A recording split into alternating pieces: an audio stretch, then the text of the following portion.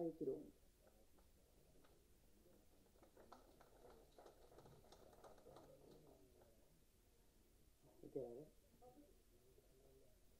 எல்லாருக்கும் வணக்கம். முதல்ல ஃபுட்பால் பிளேயர்ஸ் வந்திருக்கும் அனைவருக்கும் வணக்கம். மேடையில் இருக்கும் அனைத்து பெரிய தங்கமான நல்ல உள்ளம் கொண்ட அனைவருக்கும் வணக்கம். பத்திரிகை நண்பர்களுக்கும் தொலைக்காட்சி தோழர்களுக்கும் இன்டர்நெட் இணையவர்களுக்கும் நன்றி கூறிக்கொண்டு என் உயிருக்கு நிகரான தமிழ் மக்களுக்கும் இருகை கூப்பி எனது நன்றி கலந்த வணக்கத்தை தெரிவிச்சுக்கிறேன். போலாமா ஊர்கோலம் படம் ட்ரெய்லர் பார்க்கும்போது மிக அற்புதமாக இருந்துச்சு.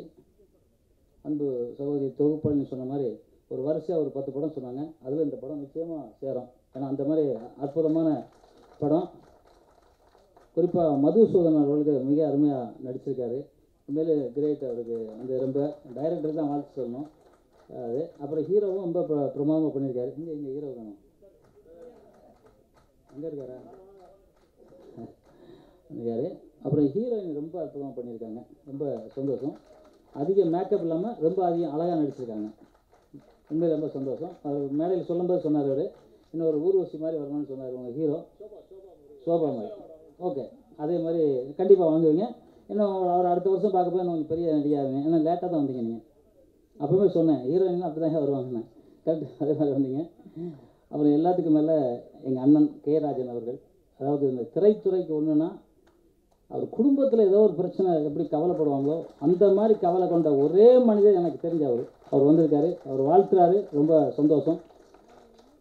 அதே மாதிரி சுபாஷ் சார் எனக்கு ரொம்ப கால நண்பர். அவர் மாதிரி ஒரு வெள்ளை உள்ளம் கொண்டவரை நான் பார்த்தது அறிவு. அந்த மாதிரி வெள்ளை உள்ளம் கொண்டவர் வந்திருக்காரு. அவருக்கும் நன்றி கலந்த வணக்கத்தை வச்சுக்கிறேன். அவரோட மச்சான் பேரரசு ரொம்ப சின்ன பையன் ஆகிட்டார். கேட்டால் உங்களை மாதிரி நானும் 200 வருஷம் வாழணுன்றாரு. நிச்சயமாக நீங்கள் இன்னும் ஜாஸ்தி வாழணும் சார். உங்கள் மனசுக்கும் உங்கள் வெள்ளிந்திரமான உள்ளத்துக்கும் நிச்சயமாக நீங்கள் இன்னும் நிறைய நாள் வாழணும் அப்படின்னு நினைக்கிறேன். அப்புறம் குன்றத்தூர் பாபு, என் அன்பு சகோதரர் ஃபைட் மாஸ்டர், அவர் ரொம்ப திறமைசாலி. அவருக்கும் என்னோட வாழ்த்துக்களை தெரிவிச்சுக்கிறேன். மற்றும் மேடையில் இருக்க அனைத்து பெரியவர்களுக்கும் வாழ்த்துக்கள் தெரிஞ்சேன். ஏன்னா யாரும் கோச்சிக்காதீங்க. எனக்கு உண்மையிலே எனக்கு மனசே இல்லை இவ்வளோ பேரை விட்டுட்டு நான் போகணுங்கிற மாதிரி இருக்கேன். அர்ஜென்ட்டாக 11 மணிக்கு ஒரு மீட்டிங்கு, ரொம்ப அர்ஜென்ட் மீட்டிங்கு. அதனால் போக வேண்டிய சூழ்நிலை. ஏன்னா இது 1 மாதத்துக்கு முன்னாடி ஃபிக்ஸ் பண்ணது. ஆனால் ஃபங்க்ஷன் இது காலையில் வைப்பாங்கன்னு எதிர்பார்க்கவே இல்லை. இருந்தாலும் நான் வரலைன்னா எனக்கு 1 மாதம் தூங்க மாட்டேன். எனக்கு இது வரலைன்னா, ஏன்னா எல்லாருமே எனக்கு ரொம்ப நண்பர்கள். அதனால் சரி எப்படியோ நடக்க வேண்டிய நான் பைக்கில் வந்தேன். ஏன்னா பைக்கில் கிட்டத்தட்ட ஒரு 15-20 வருஷம் ஆச்சு. பைக்கில் தான் வந்தேன் நான் அன்றைக்கி. ஏன்னா காரில் போயிட்டு வர முடியாதுங்கிறதுனால நான் பைக்கில் வந்தேன். அன்பு சகோதரர் ஜிப்சி ராஜ்குமார் பைக்கில் பின்னாடி உட்காந்து வந்தேன். நான் வேறு வழியில் வாங்க சார் அப்படின்னு சொல்லி கூப்பிட்டு வந்தேன். யாரும் என்னை கோச்சிக்காதீங்க. அப்புறம் இந்த ஃபுட்பால் குரூப் அவ்வளோ பேருக்கும் நான் கையெழுத்து கும்பிட்டுக்கிறேன். ஏன்னா அதில் ரொம்ப அழகாக விளையாண்டாங்க. மதுசூதன் சார் அடிக்கடி சொல்லிக்கிட்டே இருப்பார் உங்களை பற்றி. இதில் நான் பார்த்தேன் ஒரு சில விஷயத்தில் நல்ல ஜம்ப் பண்ணி கிக்கெலாம் அடிப்பாங்க. அதெல்லாம் பார்க்கப்போ எனக்கு சந்தோஷமாக இருந்துச்சு. என்னோட சின்னவங்களாம் இருக்காங்களா வயசானவங்களா தெரியல. எவ்வளோ சார் உங்களுக்குலாம் வயசு? யார் நீங்கள் தான் 75? அப்போ எல்லோரும் என்னோட சின்னவர். நான் 70. எனக்கு 28ஆம் தேதி தான் 70 போச்சு. அப்போ எல்லோரும் என்னோட சின்னவர் தான். அப்புறம் வாழ்த்துலாம் அவங்கள. ஓகே, நல்லா வாங்க சார். அதாவது 60 வயசுங்கிறது வயசே கிடையாது. 100 வயசுக்கு அப்புறம் தான் வயசாச்சுன்னா சொல்லலாம். அதனால் நீங்கள் விளையாடிருக்கீங்கப்போ எனக்கு உண்மையிலே ரொம்ப சந்தோஷமாக இருந்துச்சு. அதை பார்த்து நான் மகிழ்ச்சி அடைஞ்சேன். உண்மையிலே பரவாயில்ல, நம்ம மாதிரி இன்னொரு குரூப்பு உருவாகியிருக்காங்க அப்படின்னு நினச்சேன். ரொம்ப சந்தோஷம். இந்த டீம் இது ஒரு பெரிய விழிப்புணர்வாக இருக்கணும். அதுதான் நான் நினைக்கிறேன். ஏன்னா எல்லோரும் என்ன நினைக்கிறாங்க, 40 வயசுக்கு மேலே வயசாகிடுச்சு, தோல் சுழிஞ்சு முடி வெளுத்துருச்சு அப்படிலாம் நினைக்கிறாங்க. அப்படிலாம் ஒன்றும் கிடையவே கிடையாது. வயசுங்கிறது ஒரு எண்ணிக்கை தான். நம்ம மனசில் இருக்க தைரியமும் நம்பிக்கையும் ஒழுக்கமும் இருந்தால் 200 வயசு வரைக்கும் நிச்சயமாக வாழலாம். அதில் எந்த வித மாற்று கருத்தும் கிடையாது. எங்கள் மச்சான் சொன்னார் 200 வயசு நான் வாழ போகிறேன்னு. சார் நீங்கள் எனக்கு இன்னும் ஜாஸ்தி வாழணும். நான் எனக்கு சந்தர்ப்பம் கிடைச்சா நான் உங்களுக்கு சில யோகாசனம் சொல்லித்தரேன். அதை நீங்கள் ரெகுலராக பண்ணுங்கள், நிச்சயமாக வாழுவீங்க. அது எந்த மாற்று கருத்தும் கிடையாது. எங்கள் அன்பு சகோதரி கூட அவங்க கேட்டாங்க, எனக்கு சொல்லிக் கொடுங்க, நானும் அது மாதிரி வாழணும்னு. நிச்சயமாக உங்களுக்கு சொல்லித்தரேன். அது ஆசைப்படுறவங்க அத்தனை பேருக்கு நான் சொல்லித்தரேன். அது ஒன்றும் பிரச்சனை இல்லை. ஏன்னா சித்தர் வழிபாட்டில் இருக்கிறனால எனக்கு சில விஷயங்கள் எனக்கு 60 வருஷமாக நான் யோகாவில் இருக்கனால எனக்கு வர்றதுனால நான் அதை பண்ணிக்கிட்டு இருக்கேன். நிறைய பேர் சொல்லித்தரேன். தலைவலி கூட நான் மாத்திரை சாப்பிட்றதுல ஒரு கையில் ஒரு சின்ன பண்ணால் தலைவலி சரியாப்படும்.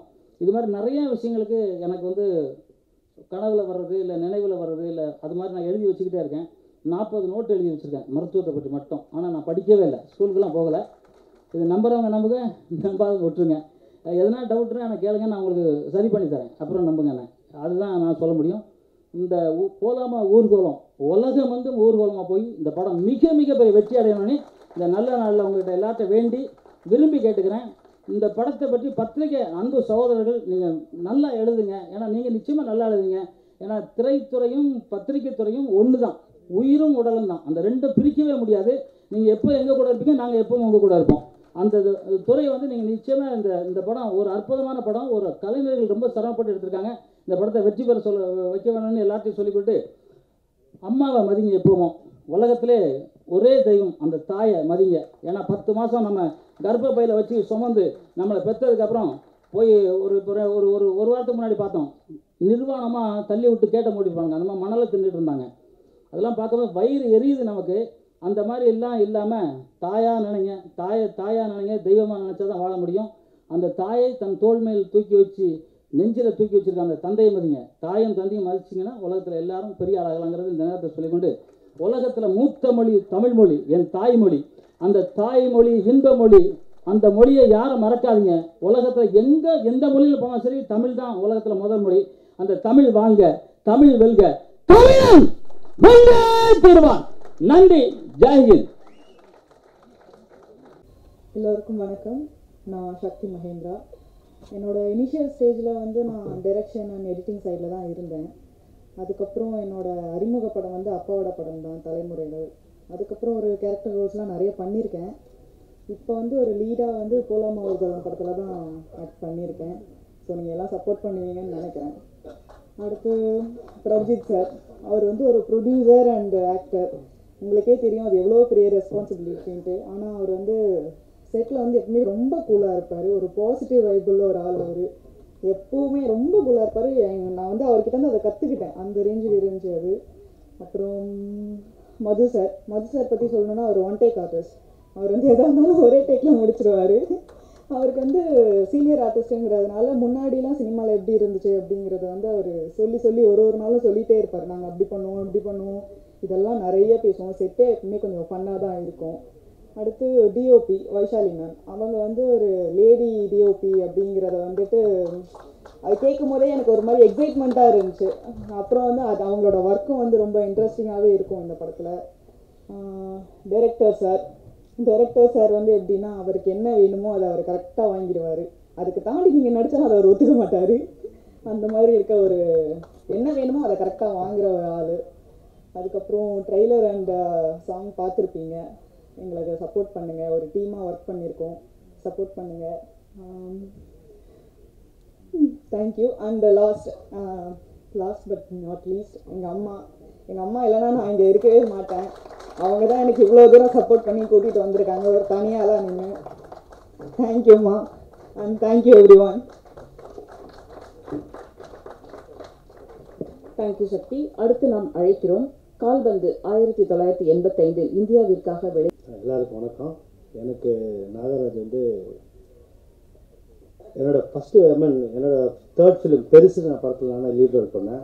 அப்போ நாகராஜ் வந்து கிளாப் அசிஸ்டண்ட்டு 2005. அப்போதுலேருந்து பார்ப்பேன். அப்புறமா டச் விட்டு போச்சு. மறுபடியும் எவ்ரி ஃபிலிம் ஃபெஸ்டிவல் நான் வருவேன். எல்லா ஃபிலிம் ஃபெஸ்டிவலும் வருவேன். அப்போ வந்து நாகராஜ் அங்கே வருவார். Fashion towards cinema. வெயிட் பண்ணோம் சார், பண்ணோம் சார். ஒரு 5 இயர்ஸ் பிஃபோர் வந்து இந்த கதை என்கிட்ட சொன்னார்.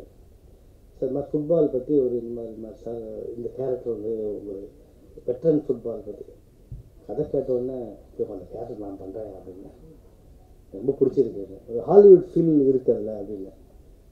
சரி நீங்கள் தான் பண்ணுறீங்க சார். அப்புறம் விட்டு போச்சு. பிரபு லசீன் வந்தார். பிரபு நான் பண்ணுறேன்னு சொல்லி வந்தார். அதுக்கப்புறமா தான் சேர்ந்த போயிடுச்சு. எல்லோரும் ஒரு டீம் ஒர்க் மாதிரி பண்ணோம். நாகராஜ்கிட்ட வந்து ஒரு சின்ன விஷயம் ஒன்று இருக்குது, கொஞ்சம் கோபம் ஜாஸ்தி. அது மட்டும்தான் தவிர எக்ஸ்ட்ராடினரி டேலண்டடு, பெரிய டைரக்டர் ஆகிடுவார். என்னோட ஒப்பீனியன். நிறைய தடவை நான் பிரபுக்கும் நாகராஜுக்கும் மேட்ச் பண்ணுறது தான் பெரிய வேலை. நிறைய நாட்கள் அது ஒரு பிரிட்ஜ் மாதிரி தான். எனக்கு கொஞ்சம் அனுபவம் ஜாஸ்தினால நான் வந்து 2 பேரும் சொல்லி இது இப்படியா அப்படின்னு சொல்லி நான் பண்ணது ஒரு 6-7 படம் தான் ஹீரோவாக பண்ணேன். அவ்வளோதான். நான் மெயின் கேரக்டர் தான் பண்ணுவேன், சின்ன கேரக்டர் பண்ண மாட்டேன். அதனால கம்மியானது. Almost 30 years director Mahendra sir கூட நான் ஆக்ட் பண்ணியிருக்கேன். படம் நபுதிரிப்புக்குள் படத்தில் அவர் டைரக்டரோட காட்டுப்புக்குள் படத்தில் அறிமுகமான டெலிஃபிலிம் தூர்தர்ஷன், அப்போலாம் தூர்தர்ஷன்.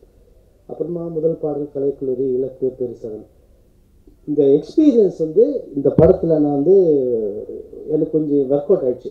நாகராஜ் என்ன கோவப்பட்டோன்னு நான் சொன்னேன், சார் நீங்கள் சொன்னால் நான் கேட்பேன் சார் அப்படின்னு. பிரபு தலை அப்படின்னு சொல்லி நம்மளை ஒரு மாதிரி ஆகிடு. என்ன சொல்லுவாருன்னா, இது இவ்வளோ முயற்சியில் ஒரு நல்ல படம் வந்திருக்கு. நான் நாகராஜ்கிட்ட என்ன சொல்ல தெரியுமா, படம் எப்படி போகுமோ என்னன்னு தெரியலையா, அது காலர் தூக்கி விட்டு போயா, நீ நல்ல படம் பண்ணியிருக்க, நீ நல்ல படம் பண்ணியிருக்க.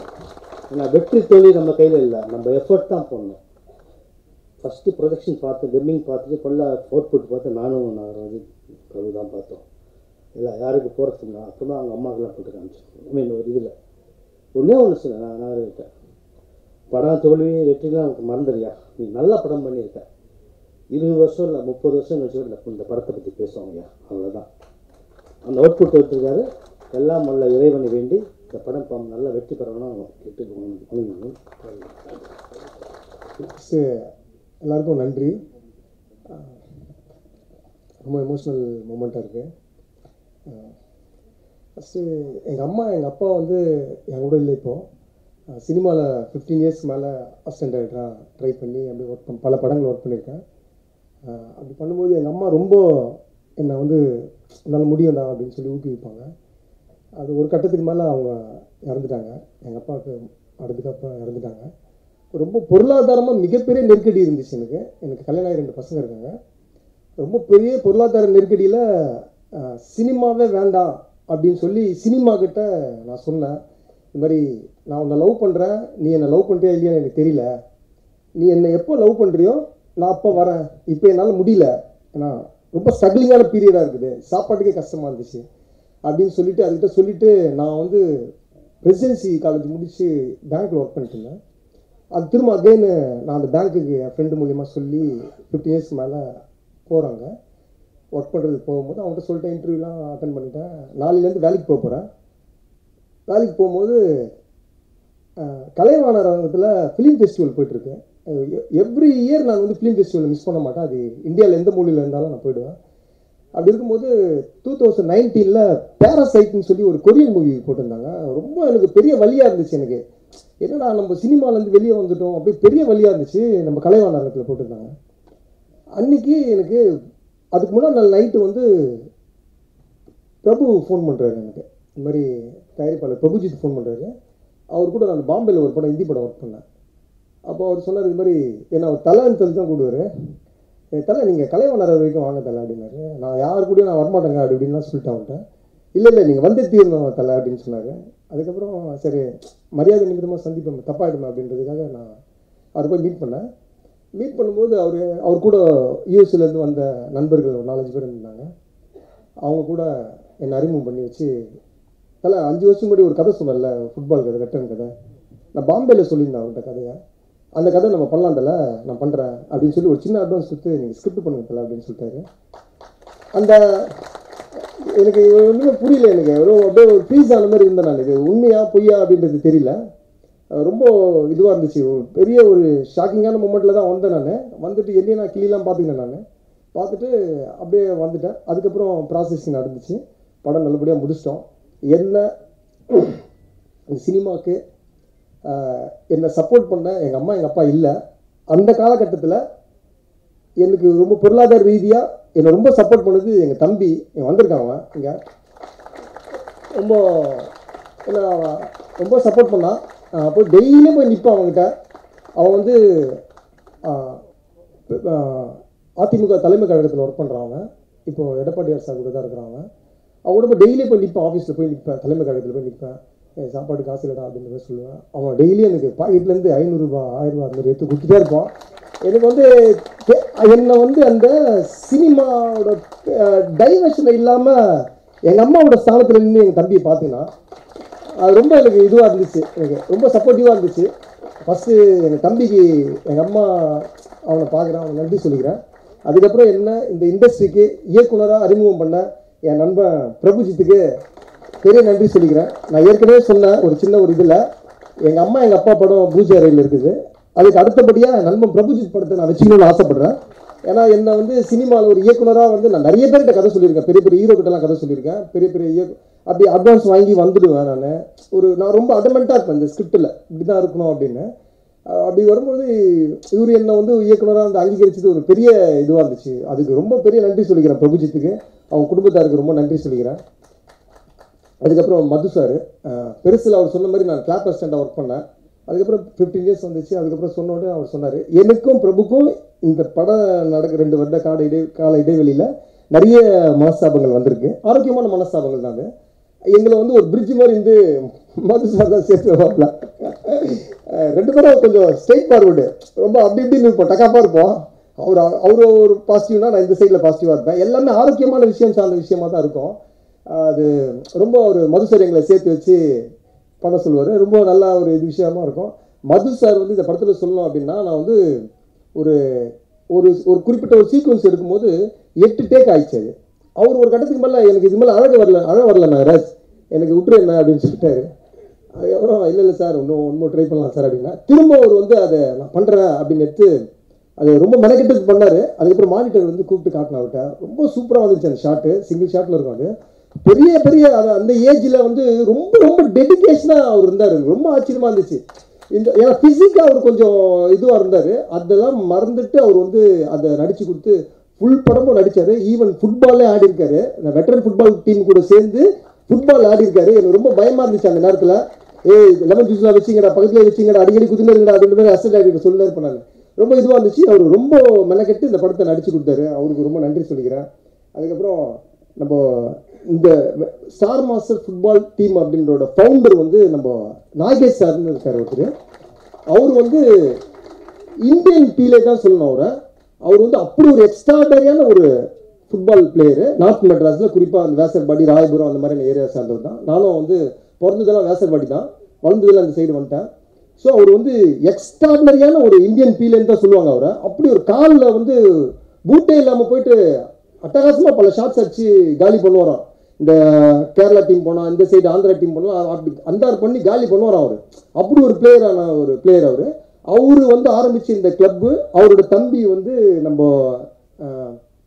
சுந்தர் சார், அவர் வந்து டேக் ஓவர் பண்ணிக்கிறாரு. அப்புறம் சத்யா அண்ணன், அவரும் ஒரு one of the go founder இந்த star master football club. Sathya அண்ணன், அவரோட மேனேஜரான சுப்பையா சார். அதுக்கப்புறம் அந்த வெட்டரன் ஃபுட்பால் பிளேயர்ஸ் 20 பேர் இருக்காங்கல்ல, அவங்களுக்கும் பெரிய நன்றி சொல்லிக்கிறேன். ஒரு நாள் வந்து தொடர்ந்து நைட் ஷூட் போயிட்டே இருந்துச்சு, அவங்களால ரொம்ப முடியல. இருந்தாலும் அந்த விஷயத்தை என்கிட்ட காட்டாமல் ரொம்ப நல்லபடியாக எனக்கு 1 மணி வரைக்கும் முடிச்சு கொடுத்தாங்க. அன்னைக்கு முருகேஷ் அண்ணன் வந்து ஏதோ ஒரு ஆந்திராவுக்கு போனவர் நடிக்கிறவர். அவர் வந்து நான் கெஞ்சினா போயிட்டேன், நான் நடிச்சு கொடுக்குறேன், ஒன்றும் பிரச்சனை இல்லை அப்படின்றாரு. என் கூட இருந்துட்டு 1 மணி வரைக்கும் அந்த ஷாட்டை நடிச்சு கொடுத்துட்டு அவர் அண்ணன் அப்பயே கிளம்பி ஆந்திராவுக்கு போனார். ஸோ அந்த வெட்டரன் ஃபுட்பால் டீமுக்கு வந்து என்னோட மனமார்ந்த நன்றியை தெரிவிச்சுக்கிறேன். அதுக்கப்புறம் வந்து நம்ம இந்தியன் வந்தார், அவர் அம்ஜத் சாருக்கு பெரிய நன்றி சொல்லிக்கிறேன். அதுக்கப்புறம் ராஜன் சாருக்கு பெரிய நன்றி சொல்லிக்கிறேன். வந்திருக்க எல்லா சீஃப் கெஸ்ட்டுக்கும் நன்றி சொல்லிக்கிறேன். இந்த படம் வந்து கண்டிப்பாக ஒரு நிஜமாக நடந்த சம்பவம் தான். அது என் ஃப்ரெண்ட்ஸுக்கு நடந்த ஒரு சம்பவம் தான். அதை ஸ்கிரிப்டாக பண்ணி ஒன்று பண்ணியிருக்கோம். கமர்ஷியல் சார்ந்த விஷயமும் கொஞ்சம் கிளாசிக்கல் டைப்பாகவும் இருக்கும் படம். டெஃபினட்டாக 2 மணி நேரம் போர் அடிக்காது இந்த படம். எல்லாருக்குமே படம் பார்த்துட்டு வெளியே வரும்போது ஒரு ஃபீல் குட் மூவியாக டெஃபினட்டாக இருக்கும். இது கண்டிப்பாக வந்து இண்டஸ்ட்ரிக்கு ஒரு நல்ல படமாக இருக்கும். இந்த படத்தை நீங்கள் பத்திரிகை நண்பர்களும் தொலைக்காட்சி நண்பர்களும் கண்டிப்பாக அந்த படத்தை வந்து பெரிய லெவலில் ப்ரொமோட் பண்ணணும். புதுமுகங்களாகி எங்களை வந்து நீங்கள் பெரிய லெவலில் இது பண்ணணும். அதற்குரிய அனைத்து விதமான தகுதியும் திறமைகளும் எங்களுக்கு இருக்குது, இந்த படத்துலேயும் இருக்குது அப்படின்றத நாங்கள் ப்ரூவ் பண்ணியிருக்கோம். ஸோ உங்களுக்கு நான் ஒரு வேண்டுகோள் வைக்கிறேன், நீங்கள் எங்களை ப்ரொமோட் பண்ணணும்னு ஆசைப்படுறோம். எல்லாருக்கும் இங்கே வந்த மற்ற டெக்னீஷியனுக்கு எல்லாருக்கும் நன்றி. குறிப்பாக இந்த இசை வெளியீட்டு விழா நாயகரான சம்பந்த் வந்து அவர் வந்து இந்த பியானோ வாசிக்கிறது பார்த்தீங்கன்னா, யானின்னு ஒரு மியூசிக் கம்போசர் இருக்காரு, அவரோட பியானோ சவுண்டு மாதிரியே இருக்கும். அவர் வாசிச்சார்னா நான் சொல்லுவேன் அவர்கிட்ட, என்ன சார் பியானோ சவுண்டு பார்த்தா யானி மாதிரியே இருக்குதா சார் அப்படின்னு. அப்படி ஒரு கம்போசர், ரொம்ப டெடிக்கேஷனாக இருப்பார்.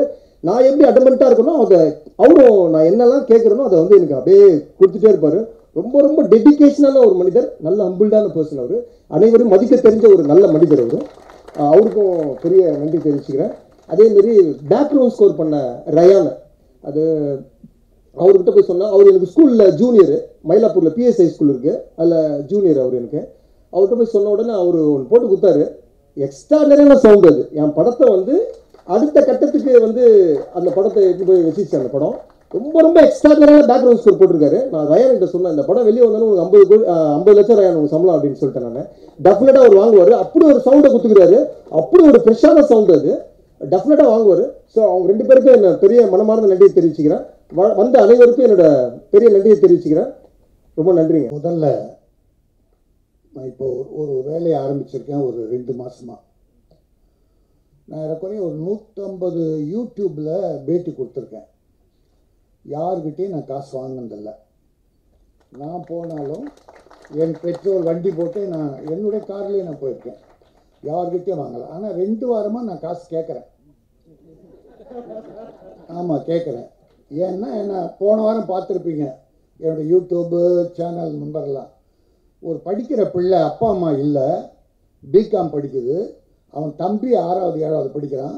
நம்ம பிஆர்ஓ சக்தி சரவணன் தான் அவங்கள என்கிட்ட கூப்பிட்டு வந்து, ஏழை பிள்ளைங்க படிக்க முடியல அன்னாரு, பரவாயில்ல கூட்டிகிட்டு வாங்க, ப்ரொடியூசர் எனக்கு பணம் தரணும், அந்த பணத்தை நான் அந்த ஏழை பிள்ளைகளுக்கு கொடுக்கணும் அப்படின்னு சொல்லி போன வாரம் நான் ஆரம்பிச்சுட்டு அந்த பிள்ளைகள் 2 பேருக்கு 7000 ரூபா நன்கொடை கொடுத்தோம். அடுத்து என்னுடைய பாம்குரோ ஹோட்டல்லையே நான் தங்கியிருக்கேன். இப்போது அங்கே வந்து இது வரைக்கும் 4 பேர் காய்கறி விற்கிற தாய்மார்கள், விடோ, கணவன் இல்லாதவர்கள், ஒரு 4 பேர் ஸ்கேவெஞ்சர், துப்புரவு தொழிலாளிகள். அவங்க பிள்ளை படிக்கிறதுக்காக 12,000 ரூபா மொத்தம். அந்த 7 பேருக்கும் 12,000 யூடியூப்பில் பேசுனதான். ஏன்னா நான் கத்துறேன், பேசுகிற பிறரெல்லாம் திட்டுறானுங்க. என்ன ஒரு பன்னி நான் வந்து பணம் கேட்குறேன்னு சொல்லுது. அந்த பன்னி நான் வச்ச பேர் இல்லை, கஸ்தூரி நடிகை வச்ச பேர். அந்த பன்னிக்கு அழகான ஒரு பேர் வச்சது நடிகை கஸ்தூரி. அந்த பன்னி அதை கூட கேவலமாக பேசியிருக்கு. பாவம் நடிகை கஸ்தூரி வளர்ந்து எவ்வளோ பெருசாக வந்திருக்கு. அது விருது பெற்றது அட்ஜஸ்ட் பண்ணி அப்படின்னு வெக்கம் ஏனம் மானம். ஒரு தாய் வயிற்றில் பிறந்துமே நமக்கு ஒரு பொண்ணு இருக்கு, நம்ம ஒய்ஃபும் மனைவி தானே அப்படின்ற தாய் உள்ளம் இல்லாத அரக்கன் இப்போ சினிமாவில் இருக்க எல்லா சகோதரிகளையும் நடிகைகளையும் பெண்களையும் கீழ்த்தரமாக பேசுறது. அந்த ஏதோ சில ரகசியங்களை இவன் வெளியிடுறது, ஏதோ அவன் கூட இருந்தே ப்ரோக்ராம் பண்ணி கொடுத்த மாதிரி. அதான் டபுள் எம்ஏ வேலையை பார்த்துட்டவன் K.Rajan காசு கேட்குறாரு, அதனால் எல்லா யூடியூப்பாக அவர் ஒதுக்கிடுச்சு. டேய், எனக்கு என்னடா ஒதுக்குறது? எனக்கு காமராஜ் மெட்ரிகுலேஷன் நான் புண்ணியம் பண்ணுறதுக்கு என் ஸ்கூல் இருக்குடா. என் தலைவன் காமராஜ் கொண்டு வந்த இலவச கல்வியில் நான் படித்தேன். எங்கள் அம்மாவில் தம்பி டைரக்டர் சொன்னார், அவ்வளோ கஷ்டம் அப்பா இல்லை அம்மாவில். 4 வயசில் அப்பா இல்லைடா எனக்கு. 4 இயர்ஸில் எங்கள் அப்பா சாகும்போது அம்மா 7 மாதம் வயிற்றில் குழந்தை, அண்ணன் அக்கா, அதாவது 3 பேர் நாங்கள் பிறந்துட்டோங்க. ஒரு கால் வயிற்றில் இருக்குது, அப்போ இறந்துட்டார்.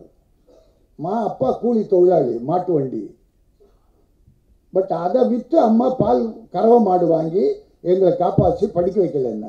அப்போ ஒரு கிறிஸ்டியன் என்னை படிக்க வைக்கிறார், ஒரு வாஷிங்டன். அதை நன்றி கடனுக்காக அந்த பேர் சொல்கிறேன். பிறகு 1955 என் தலைவன் காமராஜ் ஃப்ரீ எஜுகேஷன் கொண்டு வர்றார். 1st to 10th வரைக்கும் ஃப்ரீ எஜுகேஷன். அப்போ ஒரு சொல்கிறாங்க, ஏன் காமராஜ் தான் ஃப்ரீ எஜுகேஷன் கொண்டாண்டாரு, நீங்கள் அங்கே படிக்கிறாங்க வைக்கிறாங்க. ஐயா, அவர் இது வரைக்கும் படிக்க வச்சார். இப்போ தான் நீங்கள் காமராஜ், அப்போ அன்னைக்கு தான் காமராஜ் பேர் என் மனதில் பதிந்தது. அதிலிருந்து நான் படித்தேன். இப்போ நான் பிறருடைய உதவியால் படிச்சுட்டேன். இப்போ நான் வளர்ந்து என்ன பிரயோஜனம்? நான் உதவி பண்ணுமா இல்லையா அடுத்தவங்களுக்கு? அதனால் நான் செய்கிற ஒரு வேலைக்கு வாழ்த்ததுக்கு எனக்கு பணம் கேட்டு, இப்போது இந்த கம்பெனி அவங்க பேரை சொல்லிடுவேன், கம்பெனி பேரை சொல்லிடுவேன். இப்போ நான் கொடுத்தேன்னு சொல்ல இதை. இப்போ பிரபு ப்ரொடியூசர், நீ தானப்பா கொடுத்த? பிரபு இன்றைக்கி 5000 ரூபா கொடுத்துருக்காரு சார். போன வாரம் ஒருத்தர் 3000 ரூபா கொடுத்தாரு சார். யார்? சக்தி கிட்ட தான் கொடுத்தாங்க, நான் வாங்குறதில்ல. சக்தி சரவணன் தான் இதை வாங்கி இப்போ கொடுத்தாரு. அந்த 2 பேர் கொஞ்சம் சீக்கிரம் வாங்குமா. யாருக்கு 3000, யாருக்கு 5000? இது யார் வாங்கிக்குவா?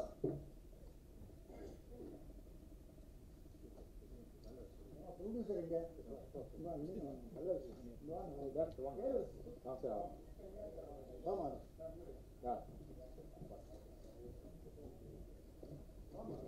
மைத்ரி 12வது படிக்கிறாங்க. அப்பா அம்மா டிபி நோயால் பாதிக்கப்பட்டிருக்காங்க. அவங்களுக்காக இந்த உதவி கொடுக்குறாங்க. ரெண்டாவது சாமுண்டீஸ்வரி கூலி வேலை செய்து தன் மகனை படிக்க வைக்கிறார், கணவர் இல்லாதவர். இந்த 2 பேருக்கும் இந்த படக்குழுவினர் சார்பில் உதவித்தொகை வழங்கப்படுகிறது.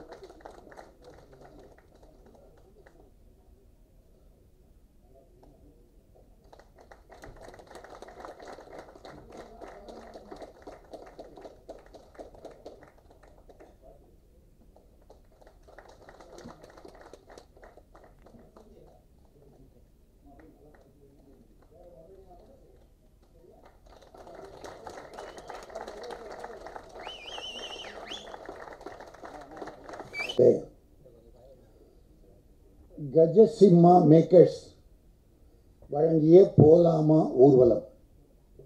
நல்ல டைட்டில், அருமையான தமிழ் தலைப்பு. இந்த படத்தை கால்பந்தாட்ட வீரர்கள் 20 பேர், 60 வயதுக்கு மேற்பட்டவர்கள். இதில் எப்பவுமே பாருங்க, வயசு முக்கியம் இல்லை, மனசு தான் முக்கியம். வயசை வச்சு நான் ஓல்டு மேன், வயசாச்சுன்னு யாருமே சொல்லாதீங்க. இவர்களெல்லாம் வயசாகாத இளைஞர்கள். இந்த 20 பேருமே வயதாகாத இளைஞர்கள். அவர்கள் பாதம் தொட்டு நான் வணங்குகிறேன். ஃபுட்பால் விளையாடணுன்னா ஒழுக்கம் இருக்கணும், உடல் உறுதி இருக்கணும், உடல் பலமாக இருக்கணும். இந்த தண்ணி அடிச்சுட்டு இருக்கான் பாரு, இப்போ யாராவது விளையாட சொல்லுங்கள் ஃபுட்பாலை, மூச்சு இறஞ்சி அங்கே விழுந்துருவான். ஆனால் இவங்கள ஓட சொல்லலாம்.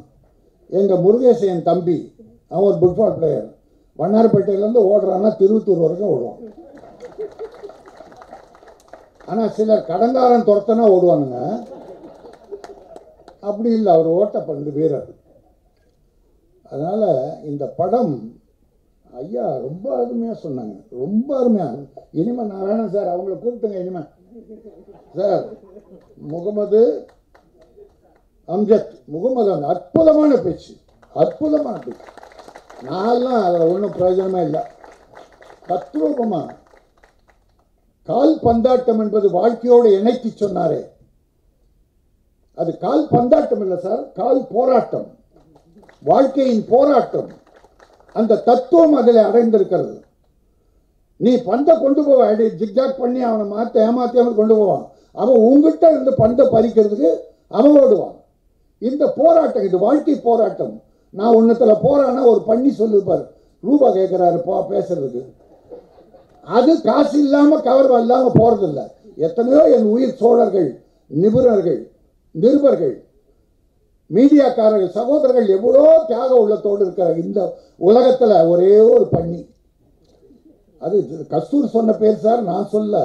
நீங்கள் கஸ்தூரி போயிட்டு கேட்டுங்க ஏமா சொன்னேன்னு. அதான் நான் என்ன நினைக்கிறேன்னா, ஒரு கோயில் யானை சார், அதை காலையில் நல்லா குளிப்பாட்டி, குளத்தில் குளிப்பாட்டி அழகு பண்ணி இதை போட்டு மேலே இதெல்லாம் போட்டு அந்த விநாயகர் கோயில் ஊர்வலத்துக்காக அது இப்போ கோயிலுக்கிட்டு வராங்க சார். இடையில பாலம், இந்த பக்கம் ஒரு பன்னி சேத்துல புரண்டுட்டு போகுது சார். எதிரில் ஒரு பன்னி சேத்துல புரண்டு போகுது. அப்போ யானை என்ன பண்ணுது, அதை விட்டு நாம ஒரு சாமி கிட்ட போகுது, அது ஒதுங்கிடுது.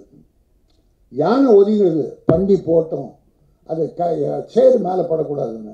இப்போ அந்த பன்னி என்னை பார்த்து பயந்து ஓடுகிறது இந்த யானை என்பது. உருவம் பெருசாக இருக்க தவிர மனசு சரியா இல்லை. தாய்மார்களை கேவலமாக பேசுறது. ஒரு 10,000 ரூபா ஒருத்தன் கொடுக்குறான் சார், அதை கேட்டுக்கிட்டு நடிகைகளை இவன் எதோ கூட இருந்து வழக்கு பிடிச்ச மாதிரியே ப்ரோக்ராம் பண்ணி கொடுத்த மாதிரியே சொல்கிறான். தம்பி தப்புமா, வேணாம், உங்கள் வீட்லேயும் பொண்ணு இருக்குது, அம்மா இருக்குது, ஒய்ஃப் இருக்குது, தாய்மார்களை கேவலப்படுத்தாது. மஞ்சள் பத்திரிகை மாதிரி ஆகாத. லட்சுமிகாந்தன் ஒருத்தர் இருந்தார், கலைவாணரும் கலைவாணர் NS கிருஷ்ணனும் பாகவதர், தியாகராஜ பாகவதர், MKT தியாகராஜ பாகவதர் 2 பேரும் ஜெயிலுக்கு போனது அந்த லட்சுமிகாந்தன் மஞ்சள் பத்திரிகை நடத்தி எல்லாரையும் கேவலமாக எழுதியிருந்த ஒரு காலம் இருக்குது. அப்படி ஈக்குவல் ஆகிடாத தம்பி, நீ நல்லா இருக்கணும். அதாவது சோறு சாப்பிடு, கண்டதை போய் சாப்பிடாத, உடம்பு நல்லது. என் உடம்பை பாருங்க, நான் எப்படி இருக்கேன்னா, அதை பண்ணி கூட கொழுத்து போயிருக்குதியா, கண்டதை தின்னு. சரி, அந்த விட்டோம். நல்ல நிகழ்ச்சி இல்லை, இதுவே நல்ல நிகழ்ச்சி, இதுவே நல்ல. ஆமாம், பண்ணியாக தான் பேசுனேன். நான் பேசுறது பண்ணியா, FUNNY. கஸ்தூரி பேசுறது அது வேறு, அவங்க பேசட்டும், நமக்கு அது வேண்டியதில்லை. எல்லாரும் நல்லா இருக்கணும்னு நினைக்கிறேன் சார். இது beautiful trailer sir, beautiful trailer. அற்புதமாக தம்பி நாகராஜ் நல்லா பண்ணியிருந்தேன். நீ நம்ம வியாசப்பாடியா?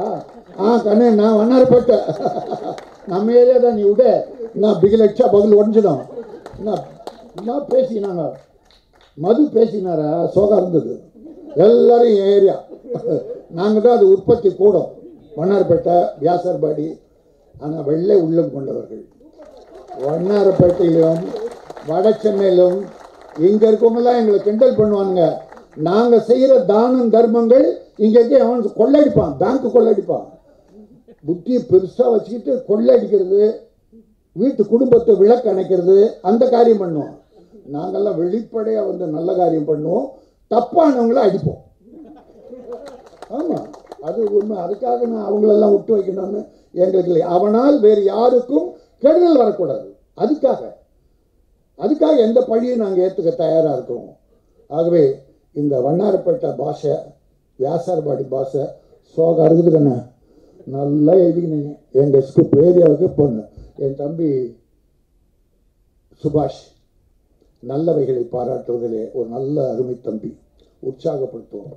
நானும் பேரரசும் தொடர்ந்து சின்ன படங்கள் கூப்பிட்ற படத்துக்கு வரோம். யாரும் எந்த படத்துக்கும் போகிறதில்ல, பெரிய படங்கள் பார்க்குறதில்ல.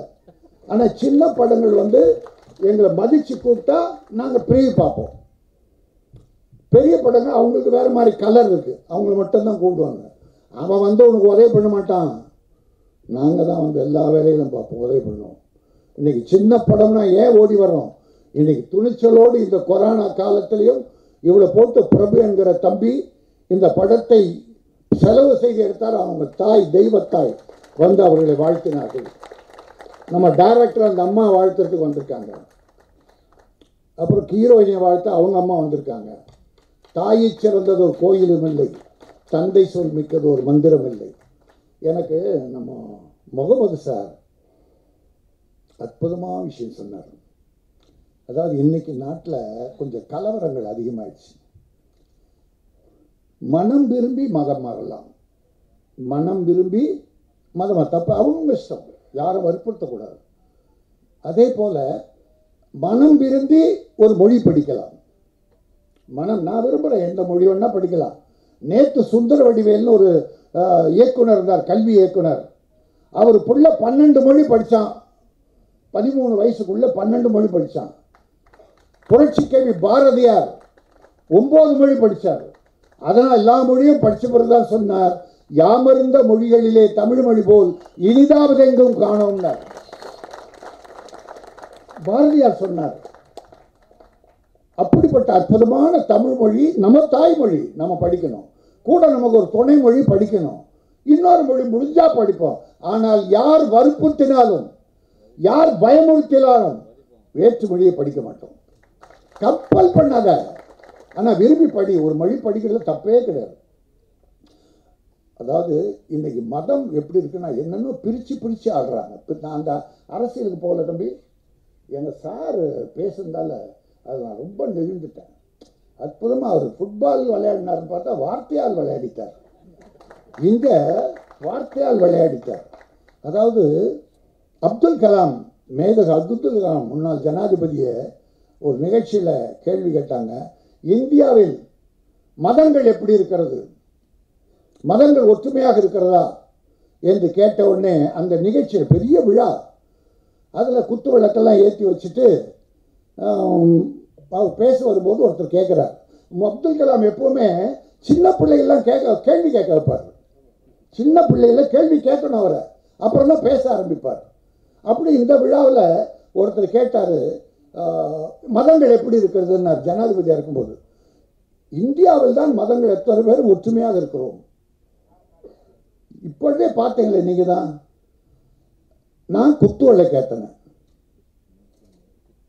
முஸ்லீம் ஒரு மெழுகுவர்த்தி, அந்த மெழுகுவர்த்தி வச்சு ஏற்றினேன். அது கிறிஸ்துவர்கள் கோயிலில் சர்ச்சிலே பயன்படுத்துகிற மெழுகுவர்த்தி. இந்த விளக்கு, குத்து விளக்கு, இந்துக்கள் தெய்வமாக மதிக்கிற ஒரு விளக்கு. இந்துக்கள் தெய்வமாக மதிக்கிற குத்து விளக்கை கிறிஸ்துவர்கள் தெய்வமாக மதிக்கிற அந்த மெழுகுவர்த்தி மூலம் இஸ்லாமிய சமுதாயத்தை சேர்ந்த நான் ஏற்றிருக்கிறேன்.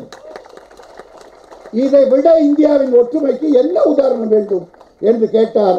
எங்கள் முகமது விவேகானந்தரின் உதாரணங்களை சொன்னார். விவேகானந்தர் இந்து மதத்துக்கு அவ்வளவு வலுவூட்டி உலகமெல்லாம் வலுவூட்டியவர் விவேகானந்தர். அந்த இந்து மதத்தின் விவகாரங்களையும் அறிந்து வைத்திருக்கிறார். திருக்குறளின் தர்மங்களையும் பேசினார். தமிழே அறிவே வாழ்க. இதை விட என்ன வேணும் நம்ம நாட்டில்? இப்படித்தான் நம்ம எல்லாரும் ஒன்றா இருக்கும். இந்த நாட்டில் பல்லாண்டுகளாக வாழ்ந்தவர்களை யாரையும் ஒதுக்கக்கூடாது, வெளியே இருந்து சொல்லக்கூடாது. வெளியேறிவிட்டார்கள், சுதந்திரத்துக்கு பின்னாலே வெளியேறவர்கள் வெளியேறிவிட்டார். ஆனால் இந்த நாட்டின் மீது உயிராக இருக்கிற முஸ்லீம்கள், கிறிஸ்துவர்கள் எல்லோரும் இந்து மக்களை விட அதிகமாக கூட இருக்கிறார்கள். பற்று கொண்டவர்கள், தியாகிகள். ஆகவே இந்தியா, நான் சொல்ல வந்தது, இந்தியர்கள் அத்தனை பேரும் ஒன்று. India is my country. All Indians are my brothers and sisters. ஸ்கூலில் ப்ரேயரில் பாடுறோம் சார். என் ஸ்கூலில் காமராஜ் மெட்ரிகுலேஷன்ஸில் என் prayer, first prayer, India is my country, all Indians are my brothers and sisters. அதை பாடணும் ப்ரேயரில். எல்லாரும் ஒற்றுமையாக இருக்கணும், மனம் ஒத்து போயிருக்கணும். அதாவது தர்மம் பற்றி சொன்னார்கள். அற்புதமான தர்மம். பணத்தை ஒரு இடத்துல சேர்த்து வைக்காதரா. வாங்கின பணத்தை, இறைவன் உனக்கு கொடுக்குற அதிர்ஷ்டமே, உனக்கு வர்ற பணத்தை கொஞ்சம் உனக்கு தேவையை வச்சுக்கிட்டு மீதி ஏழைகள் கொடுறாங்க. வள்ளுவர் சொன்னார், ஈதல் இசைப்பட வாழ்தல் அது அல்லது ஊதியம் இல்லை உயிர்க்கு. ஈதல், ஈதல்னா தர்மம் செய்தல். இசைப்பட வாழ்தல், புகழோடு தர்மம் செய்து புகழோடு வாழ்தல், அது வல்லது ஊதியம் இல்லை உயிருக்கு. இந்த மனிதர்களே வேற ஒண்ணுமே இல்லையா. நீ சம்பாதித்த பணத்தை தர்மம் செய்து வள்ளுவர் பெருந்தகை சொன்னார். இப்ப நான் என்ன சொல்லிட்டு இருக்கேன், என் மேல என்ன கோவம்னா சார், எல்லாம் 50 கோடி 100 கோடி சம்பளம் வாங்குறீங்க, எல்லாத்தையும் எடுத்து போய் ஒரு ரூம்ல போட்டி வைக்காதீங்க. அப்படி சேர்த்து வைக்கிற பணம் காகித குப்பை. நம் தேவைக்கு அதிகமாக ரூமிலே போட்டு அடைக்க வைக்கிற குப்பை இருக்கிறது, அது காகித குப்பை. அது பணம் அல்ல, யாருக்கும் பயன்படாது. நதிநீர் ஓடிக்கொண்டே இருக்க வேண்டும். நதிநீர் ஓடினால்தான் இந்த ஊருக்கு நன்மை, அந்த ஊருக்கு நன்மை, அந்த ஊருக்கு நன்மை. குடிப்பதற்கு, பயிர் விளைப்பதற்கு, எல்லாவற்றுக்கும் அந்த நீர் பொது. அது ஒரு இடத்துல தேங்கி விட்டால் சாக்கடை. எங்கும் ஓடாமல் யாருக்கும் பயன் தராமல் ஒரு இடத்துல தேங்கி இருந்தால் அதுக்கு பேர் என்ன? சாக்கடை, குப்பை. அதுதான் நீ சேர்த்து வைக்கிற பணம், குப்பை, காகித குப்பை. என் அருமை நான் எல்லாருக்கும் தனியாக குறிப்பிட்டா சொல்ல, தொழிலதிபர்களே, கள்ளக்கடத்தல் மூலம் கோடி கோடியா சம்பாதிக்க இந்த தேசத்தின் துரோகிகளே, கலப்படக்காரர்களே, என் அருமைக்குரிய மரியாதைக்குரிய நடிகர்களே, நீங்க வாங்குகிற கோடிகளை உங்களுக்கு தேவையை வைத்துக் கொண்டு மீதியை ஏழைகளுக்கு கொடுங்கள். ஒருவன் ஆழ்ந்து காட்டினான், அவன்தான் புரட்சி தலைவர் எம்ஜிஆர். அரசியலுக்கு வர வேண்டும், பதவி வர வேண்டும் என்று நினைக்கிற நீ, அவர் கொடுத்து வாழ வைத்தாரே மற்றவர்களை, அதை செய்கிறாயா? எப்படி உனக்கு பேராசை வருகிறது? ஒன்று சினிமா நடிச்சுட்டா ப்ரொடியூசர் பணத்திலிருந்து வாங்கி எல்லாருக்கும் கொடுத்துட்டீங்கன்னா அது வள்ளலா? யாரோ எழுதி கொடுக்குற டைலாக் சார், அதை மனப்பாடம் பண்ணி சொல்ற. யாரோ அமைக்கிற தம்பி இசையமைப்பாளர் எந்திரி ரயான், அந்த தம்பி இது முதல் படம் இல்லை. ஏற்கனவே நான் ஒரு படம் கைட் பண்ணி, சின்ன படம் எப்படி எடுக்கிறதுன்னு லட்சுமி நாராயணன் கைட் பண்ணியிருக்கேன். என் கைடன்ஸும் நடக்குது. அதுக்கு இசையமைப்பாளர் முதல் படம் தான். 4 பாட்டு சூப்பர் ஹிட், பிரமாதம். சாங்கெல்லாம் ஷூட் பண்ணிட்டாங்க, முடிய போகுது நாளையோட படம். அப்போ தான் நம்ம தம்பி சரி ரைட், ஒன்றும் இல்லை, சொல்ல மாட்டேன், நான் சொல்ல மாட்டேன். எதை சொல்லணுமோ அதை மட்டும் நான் சொல்லுவேன். ஆனால் நம்ம ரகுமான், ரகுமான் தாயும் தந்தையும் எப்படியோ அதை போல இவருடைய தாயும் தந்தையும் வாழ்க. இந்த ஒற்றுமை வளர்க. அருமையான திறமைசாலி, வளருவார், பெருசாக வளரும். ஆனால் அதுக்காக நம்ம ஒரு நண்பர் சொன்னார 5 கோடின்னு, 50 கோடி ஆசை பெருசாக இருக்கு. ப்ரொடியூசரை சாகடிக்க வேண்டாம். இந்த எடுத்த உடனே இப்படி ஏற்றி விட்டா அவர் என்ன பண்ணார்? இப்போ எங்கள் ஆளுங்க தான் ஏற்றி விட்டான், வேற யார் மேலும் நான் குறை சொல்ல விரும்பலை. நான் இங்கே எங்கள் ஆளுங்க தான், என் ப்ரொடியூசர் தான் ஏற்றி விட்டான், என் பிஆர்ஓ தான் ஏற்றி விட்டான். தலைவரை நான் கோயம்பேடு போயிருந்தேன், இன்னும் கூட்டம் தெரியுமா, பெரிய கலெக்ஷன் தலைவரை. நீங்கள் 50 கோடியெல்லாம் எண்ணி வாங்கக்கூடாது, 100 கோடி வாங்கலாம். அவன் எப்படி இருக்கான், ரூமில் உட்காந்துருக்கான், ஏசியில் உட்காந்துருக்கான், அவனுக்கு என்ன தெரியும். ஆனால் இங்கே அத்தனை பேர் ரசிகர்கள், அவன் கொட்டின அந்த உழைப்பின் காசு தான் உனக்கு 100 கோடி வந்தது. ஆகவே என் அருமை சகோதரர்களே, வருவதை கொஞ்சம் ஒரு 10%, 20% தர்மம் செய்யுங்கள். அன்னையும் பிதாவும் முன்னேறும் தாய் தந்தையை போற்றுங்கள், தெய்வமாக வணங்குங்கள். இந்திய பாரம்பரியமிக்க உணவுகளை சாப்பிடுங்கள். பீஸா ஃபாஸ்ட் ஃபுட்டு சாப்பிட்டா ஃபாஸ்ட்டாக போயிடுவோம். ஃபாஸ்ட் ஃபுட்டு சாப்பிட்ற போது ஃபாஸ்ட்டாக போயிடுவான், நோயாளியாக தெரிகிறான். மரங்களை வளருங்கள். இந்த நாட்டுக்கு சுத்தமான காற்று கிடைக்கட்டும். சுத்தமான காற்றை சுவாசிப்போம், இந்த தேசத்தை நேசிப்போம். நன்றி, வணக்கம். இந்த படம் வெற்றி வெற்றி வெற்றி. நான் வணங்கும் இறைவன், இயற்கை, இறை சக்தி, தெய்வங்களாக இந்த மேடையில் வீட்டிருக்கோம் எல்லாருக்கும் முதல்ல என்னுடைய பணிவான வணக்கங்களையும் நன்றிகளையும் தெரிவிச்சுக்கிறேன். இன்றைக்கி இந்த மேடை எனக்கு ஏற்படுத்தி கொடுத்த இறைவனுக்கு நன்றி தெரிவிச்சுக்கிறேன். உங்கள் மூலமாக இறை சக்தியாக வந்து எல்லோரும் கலந்துக்கிட்டு இந்த ஃபங்க்ஷனை நல்லா இவ்வளோ தூரம் கொண்டு வந்ததுக்கு நன்றி சொல்லியிருக்கிறேன். என்னுடைய சித்த குருமார்கள் எல்லாருக்கும் நன்றி சொல்லிக்கிறேன். என்னை ஈன்றெடுத்த தாய் தந்தையருக்கு நன்றி சொல்லிக்கிறேன். இயற்கைக்கு நன்றி சொல்லிக்கிறேன். இங்கே வந்திருக்க நண்பர்கள் எல்லாருக்கும் நன்றி சொல்லிக்கிறேன்.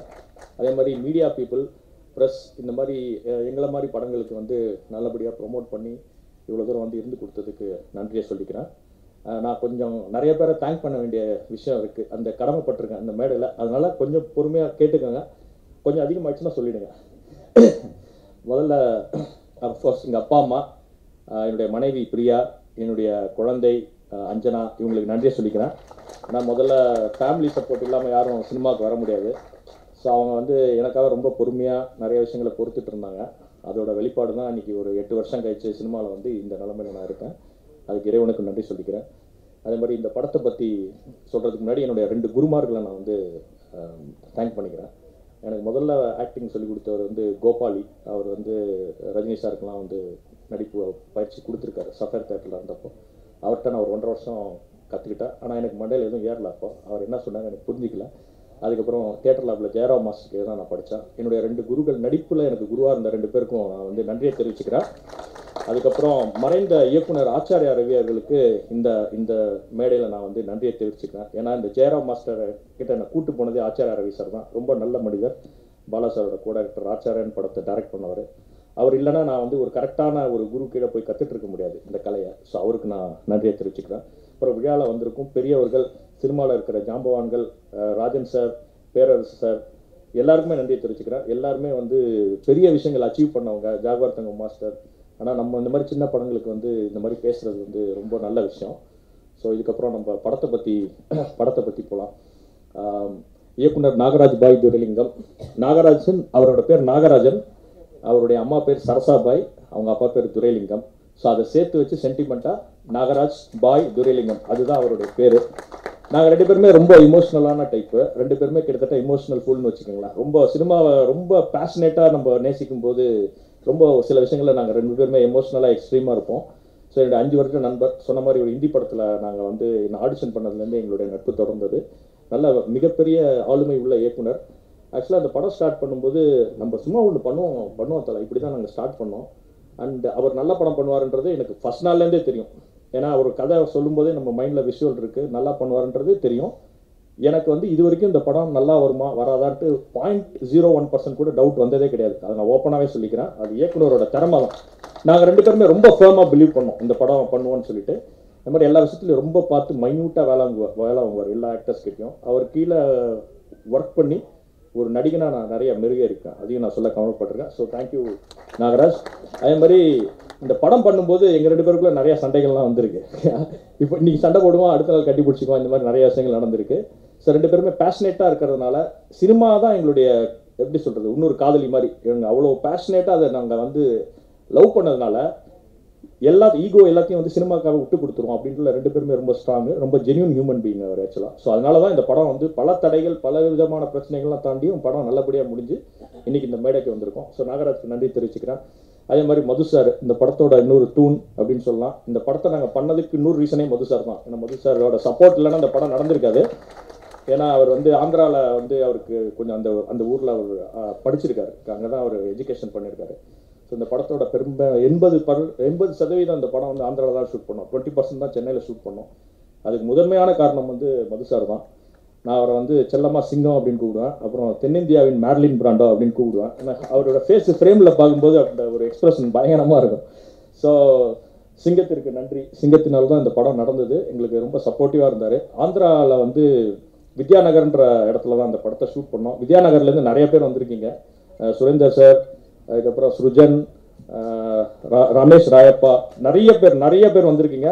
வித்யாநகர் மக்கள், அதை சார்ந்த மக்கள் எல்லாருக்கும் என்னுடைய பணிவான நன்றியை தெரிவிச்சுக்கிறேன். இங்கே ஒரு விஷயத்தை பதிவு பண்ணி ஆகணும். தெலுங்கு மக்கள் வந்து ரொம்ப சினிமாவை ரொம்ப நேசிக்கிறாங்க, ரொம்ப பேஷனேட்டு. நாங்கள் ஃபஸ்ட் நாள் தான் போய் ஷூட்டிங் பண்ணோம். அடுத்த நாள் பார்த்தீங்கன்னா பேப்பரில் நியூஸ் போட்டாங்க, இந்த மாதிரி ஒரு படம் வந்து ஷூட் பண்ணுறாங்கன்ட்டு. ஸோ நிறைய நல்ல உள்ளங்கள் எங்களுக்கு வந்து இந்த படத்தை வந்து ஷூட்டிங் பண்ணுறதுக்கு ரொம்ப சப்போர்ட் பண்ணாங்க. ஸோ அந்த ஆந்திரா பீப்புள் அத்தனை பேருக்கும் நான் என்னோட நன்றியை தெரிவிச்சுக்கிறேன். அதுக்கப்புறம் படத்தோட கதாநாயகி சக்தி மகேந்திரா ரொம்ப திறமைசாலி. அவங்க கண்டிப்பாக நேஷனல் அவார்டு வாங்குவாங்க, அது டவுட்டே இல்லை. நான் ஆக்சுவலாக ஃபஸ்ட்டு 2-3 நாள் நடிக்கும்போது எங்களுக்கு தெரிஞ்சிச்சு. ஆக்சுவலாக டேரக்டர் கூட சொன்னார், அவங்க பயங்கரமாக பெர்ஃபார்ம் பண்ணுறாங்கடா, அவங்களுக்கு ஈக்குவலாக நீ பெர்ஃபார்ம் பண்ண முடியுமா, நீ கொஞ்சம் பார்த்துக்கடா, கொஞ்சம் இது பண்ணிக்க அப்படின்னாரு. அந்தளவுக்கு அந்த பொண்ணு ரொம்ப திறமையான பொண்ணு. ஸோ கண்டிப்பாக அவங்க வந்து ஒரு பெரிய லெவலில் அச்சீவ் பண்ணி அவங்க அம்மாவோட கனவுகளை நிறைவேற்றி வீடு, கார், பங்களா எல்லாம் வாங்கி சந்தோஷமாக இருக்கணும், அது என்னுடைய பிரார்த்தனை. அடுத்தது வந்து படத்தோட டிஓபி, இந்த படத்தில் 2 பேர் டிஓபியாக பண்ணியிருக்காரு. டேவிட் பாஸ்கர்னு ஒருத்தர் வந்து ஒரு 30% அந்த படத்தை வந்து ஃபஸ்ட்டு படப்பிடிப்பு பண்ணி கொடுத்தாரு, ஃபஸ்ட்டு ஸ்கெடியூல் ஆந்திராவில். சில காரணங்களுக்குனால அப்புறம் அவரால் வந்து படத்தில் கண்டினியூ பண்ண முடியல. அதுக்கப்புறம் வைஷாலி சுப்பிரமணியம் அப்படின்னு சொல்லிட்டு ஒரு பெண் ஒளிப்பதிவாளர் தான் எங்களுக்கு 70% இந்த படத்தை பண்ணி கொடுத்தது.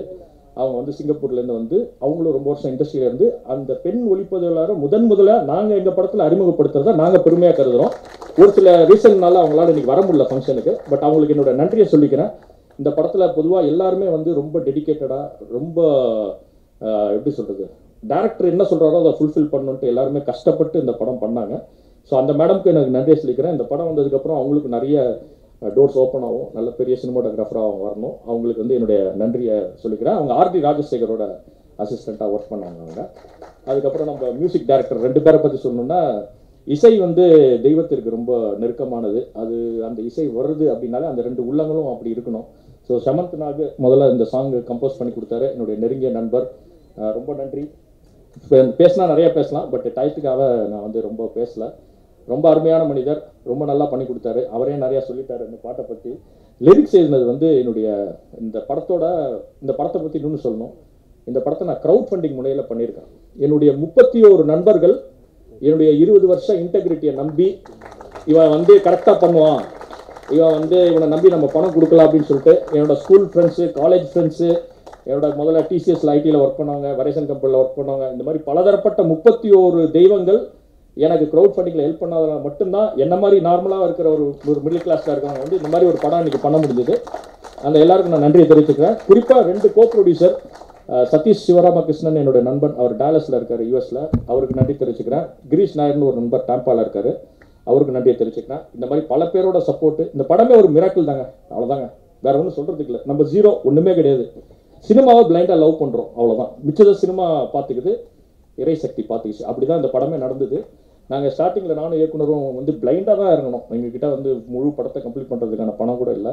பட் எங்கள் 2 பேரோட டெடிக்கேஷன், அந்த love, it made it happen. அதுக்கப்புறம் ஃபுட்பால் பிளேயர்ஸை பற்றி சொல்லி ஆகணும். எல்லாரோடையுமே நாங்கள் ஈஸியாக மிங்கிள் ஆட்டோம். எல்லா ஃபுட்பால் பிளேயர்ஸுமே ரொம்ப எங்களுக்கு கோஆப்ரேட்டிவாக இருந்தாங்க ஆக்சுவலாக. அண்ட் ஃபுட்பால் மேட்ச்சை ஷூட் பண்ணதெல்லாம் ரொம்ப ஒரு சூப்பரான ஒரு எக்ஸ்பீரியன்ஸு. அவங்கள பார்த்து நான் நிறைய கற்றுக்கிட்டேன். நான் ஆக்சுவலாக 2 வருஷம் நான் ஃபுட்பால் விளையாடிருக்கேன். பட் இந்த படத்தில் எனக்கு பெருசாக ரோல் இல்லை. அது கூட எனக்கு இயக்குனர் மேலே ஒரு சின்ன வருத்தம். அவர்கிட்ட சொல்லுவேன், என்ன சார் என்ன ஓடி ட்ரிபிள் பண்ணுற மாதிரி ஷாட் வைக்க மாட்டேன்றீங்க அப்படின்ட்டு. பட் இது அவங்களுக்கான படம். ஒரு ஸ்போர்ட்ஸ் படத்தை வெளில கொண்டு வந்தது இந்த படம் மூலமாக நடந்ததை நான் ரொம்ப பெருமையாக நினைக்கிறேன். வல்லவன் சார் நன்றி. நிறைய மது சாரோட ரொம்ப க்ளோஸ் ஃப்ரெண்டு, அவரும் நிறைய சப்போர்ட் பண்ணார் நம்ம படத்துக்கு. ஹாஸ்பிட்டல்லாம் கொடுத்து ஷூட்டிங்க்கு. அதே மாதிரி இந்த படத்தில் ஒர்க் பண்ண நடிகர்களை பற்றி ஒரு 2-3 வார்த்தை சொல்லியிருந்தோம். இந்த படத்தில் வந்து முக்கியமான ரோலில் மது சார், நான் ஹீரோயின் தவிர ரவி ஏழுமலை என்னுடைய நெருங்கிய நண்பர், அவரும் ஒரு நல்ல ரோல் பண்ணியிருக்காரு. அப்புறம் துளசி மேடம், அவங்களும் ஒரு டெரரான ரோல் பண்ணியிருக்காங்க. அடுத்தது அவங்களுக்கு நிறைய டோர் ஓப்பன் ஆகும். படத்தோட டைரக்ஷன் டிபார்ட்மெண்ட் பற்றி கண்டிப்பாக பேசி ஆகணும். இயக்குனருடைய நெருங்கிய நண்பர் பால்ய சிகிதர் ஸ்ரீஜித், தேங்க்யூ ஃபார் யுவர் பொறுமையான பேஷண்ட்டான இயக்குனரை வந்து பக்காவாக பேலன்ஸ் பண்ணி நம்ம எல்லாரையும் வந்து கூப்பிட்டு போனதுக்கு ரொம்ப நன்றி ஸ்ரீஜித். அடுத்த தூண் வந்து Selvapandi, co director, very dedicated person. இந்த படத்தில் வந்து ஆர்ட் டிபார்ட்மெண்ட் பார்த்ததும் அவர் தான், கோ டைரக்டர் பார்த்து எனக்கும் இயக்குனருக்கும் ஒரு தூணாக இருந்து இந்த படத்தை முடிச்சு கொடுத்தது. செல்வபாண்டி மிகப்பெரிய டைரக்டராக வருவார், நானும் இயக்குனர் சேர்ந்து அவரை வாழ்த்துறோம். அதுக்கப்புறம் வந்து அசோசியேட் டைரக்டர் சாரி திடீர்னு பேர் ஸ்டக் ஆயிடுச்சு, சாரி அசோசியேட் டைரக்டர் செங்குட்டுவன், அவர் 2 படங்களில் ஒர்க் பண்ணியிருக்காரு. இந்த படத்தில் ரொம்ப டெடிக்கேட்டடாக எங்களுக்காக ஒர்க் பண்ணார். இது தவிர வந்து நிதிஷ், தமிழ் செல்வன், இவங்க 2 பேரும் அசோசியேட்டாக ஒர்க் பண்ணியிருக்காங்க. அப்புறம் last assistant director Shankar and Anandraj, 2 பேருக்கும் என்னுடைய நன்றியை சொல்லிக்கிறேன். டோட்டல் டெடிக்கேஷனோட எல்லாரும் ஒர்க் பண்ணாங்க. டைரக்டர் வந்து ரொம்ப பர்ஃபெக்ஷனிஸ்ட்டு. அவர் வந்து 8 ஆக்சிஸில் ஷாட் எடுப்பார். டைரக்டர் எல்லா சீனுமே சொல்கிறேன், ஒரு சீன்னா 8 ஆக்சிஸில் எடுப்பார். ஏன்னா வந்து நாளைக்கு எடிட்டிங்கில் வந்து ஏதாவது ஷாட் மிஸ் ஆயிடுச்சு அப்படின்னா அவ்வளோ டெடிக்கேஷனாக எங்ககிட்ட வேலை வாங்கினார். ஸோ ஒரு நல்ல இயக்குனர்கிட்ட பணிபுரிஞ்சது நான் ரொம்ப சந்தோஷப்படுறேன். 2வது, ஒரு தயாரிப்பாளராக நான் நல்ல படத்தை பண்ணிட்டேன். ஒரு நல்ல இயக்குனரை செலக்ட் பண்ண ஒரு நல்ல படத்தை பண்ணிட்டேன். இதை நான் எங்கே வேணாலும் பெருமையாக சொல்லுவேன். படத்தோட ரிசல்ட் எல்லாரும் சொன்ன மாதிரி கடவுள் கையில் இருக்குது, நம்ம கையில் இல்லை. எவ்வளோ கொஞ்ச நாள் ஆனாலும் ஒரு நல்ல படம், இந்த ஒரு சின்னதாக ஒரு டீம் ஒரு நல்ல படம் பண்ணாங்க அப்படின்னு இது பேசப்படும். வேறு யாராவது மிஸ் பண்ணியிருந்தா மன்னிக்கும். நேரத்திற்காக இதோட நான் முடிச்சுக்கிறேன். ப்ரெஸ் ஓகே, லிரிசிஸ்ட், இந்த பாட்டு லிரிசிஸ்ட் பற்றி சொல்லிடுறேன். அனுராதா அப்படின்னு சொல்லிட்டு, அவங்களும் இந்த படத்தோட இன்வெஸ்டர் ஒருத்தங்க, அவங்களுடைய மனைவி தான் அவங்க. ஆல்ரெடி ஜிப்ரான் சார் கீழே நிறைய பாட்டு எழுதியிருக்காங்க. எனக்கு 20 உனக்கு 18, அதே கண்கள், நிறைய படங்களில் பாட்டு எழுதியிருக்காங்க. அவங்க வந்து எங்களுக்கு இயக்குனரை வந்து சாட்டிஸ்ஃபை பண்ணுறது ரொம்ப டஃப்பு. அவர் வந்து மைன்யூட்டாக வரியெல்லாம் கேட்பார். நல்லபடியாக அவருக்காக அந்த லிரிக்ஸ் எழுதி கொடுத்தாங்க. Anuradha madam, thank you very much அவங்க. அதுக்கப்புறம் ரயான் பற்றி சொல்லணுன்னா, ரஹ்மான் ஸ்கூலில் வந்து இன்ஸ்ட்ரக்டராக இருக்கார். ஜிவி பிரகாஷ் மேடம், அதுக்கப்புறம் வந்து ரஹானா மேடம், ஜிவி பிரகாஷ் மேடம்க்கு வந்து ப்ரோக்ராமராக இருக்கார். உண்மையிலே சொல்லணுன்னா இந்த படத்தில் இயக்குனர் தான் முதல் ஹீரோ, 2வது ஹீரோ வந்து ரயான் தான். இதை நான் ஓப்பனாகவே சொல்லுவேன். இப்போ இந்த படத்தை வந்து பேக்ரவுண்ட் ஸ்கோர் மூலமாக இயக்குனர் சொன்ன மாதிரி வேறு லெவலுக்கு கொண்டு போயிட்டார். So thank you rayon, thank you for your extraordinary effort. So நாங்கள் ஒரு சின்ன டீமாக சேர்ந்து எங்களால் முடிஞ்ச ஒரு பெஸ்ட்டு வந்து கொடுத்துருக்கோம். ஸோ நீங்கள் தான் என்ன சப்போர்ட் பண்ணணும். மீடியா வந்து கொஞ்சம் எங்களுக்கு சப்போர்ட் பண்ணுங்கள், இந்த படத்தை கொஞ்சம் ப்ரொமோட் பண்ணுங்கள். இந்த படம் வந்து கூடிய சீக்கிரம் தியேட்டரில் விளையாடணும்னு நம்புகிறேன். தேங்க்யூ. வந்த எல்லா உள்ளங்களுக்கும் நன்றி. தேங்க்யூ.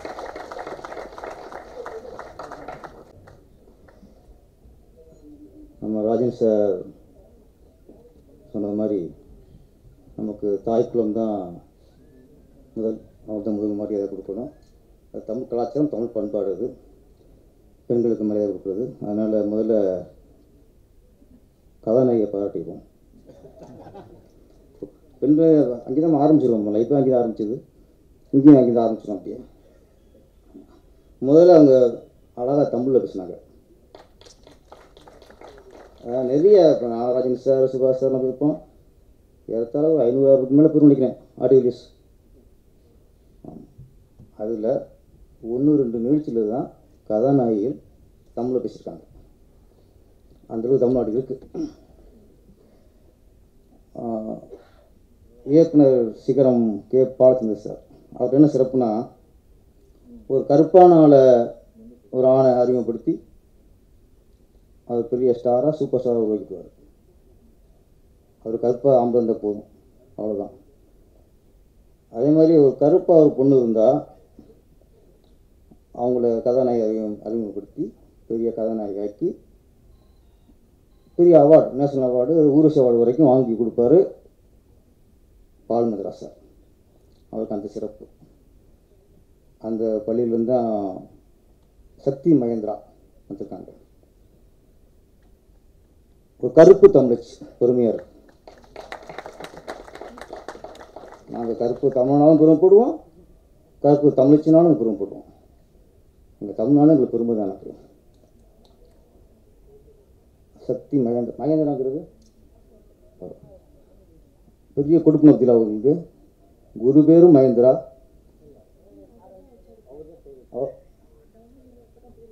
அவர்தான் குரு வச்ச பேர். எப்படி சிவாஜிராவுக்கு வந்து ரஜினிகாந்த் பேர் வச்சாரோ பாலச்சந்தர் சார், அதே மாதிரி பாலுமந்திரா வந்து சக்தி மந்திரம் வச்சுருக்காங்க. நீங்கள் அந்த மாதிரி பெரிய ரஜினி சார் மாதிரி பெரிய ஒரு ஸ்டார் ஆயிடணும்.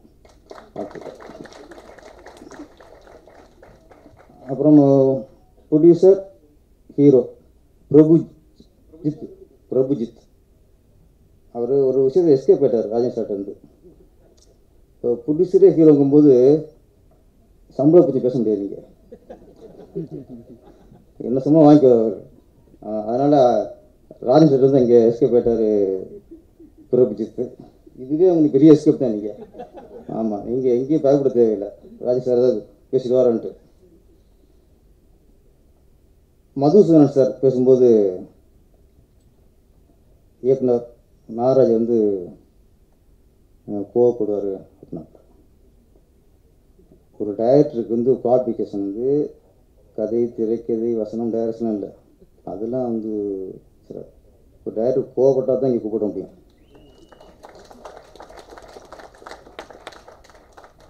கோபம் வச்சுக்கே நம்ம கூப்பிட வைக்கிறாங்க. அதனால் கோபம் தான் நம்முடைய இயக்குனருக்கு சிறப்பு. கோபம், கதை, திரைக்கதை, டைரக்ஷன் அப்போதான் நீ போடணும், இல்லைன்னா அவ்வளோதான். இன்னொன்று நாகராஜ் சார் பேசும்போது ஒன்று சொன்னார், அதான் உண்மை. சினிமாவை நம்ம நேசிச்சா, உண்மையிலே லவ் பண்ணால் அது நம்ம கைவிடாது. சினிமாக்காரங்க கைவிடுவாங்க, சினிமா கைவிடாது. நம்பிக்கையோடு இருந்தால், ஆனால் உண்மை நேசிக்கணும். சினிமாவுக்கு ஏதோ பேருக்காக வந்தோம், புகழுக்காக வந்தோம், பணத்துக்காக வந்தோம். சினிமாவில் வந்து சரி நிறைய விஷயம் வராங்க, நிறைய என்ஜாய் பண்ணலாம். சினிமா குழுந்து போச்சிடும் உங்களை, அது மாதிரி நினச்சிங்கன்னா. சினிமா உண்மையாக நேசிங்க, கண்டிப்பாக உங்களுக்கு அது தலை தூக்கி வச்சிடும், கிரீடமாக வச்சிடும். தமிழ் திரைத்தாய் தலையாக நம்ம கிரீடமாக வச்சிடலாம் சார், சினிமாவை நேசிச்சா.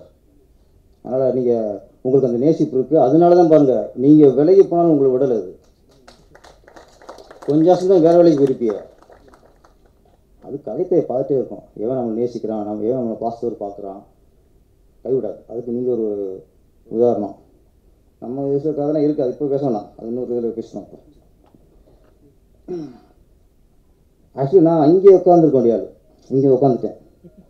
இன்னும் அவ்வளவு சிறந்த பேச்சாளர் கூட அன்றைக்கி இங்கே மேலே இருந்தாங்க. நான் ரொம்ப ரசித்து கேட்டேன், நிறைய விஷயங்கள், நல்ல அற்புதமான மேடை இன்னைக்கு.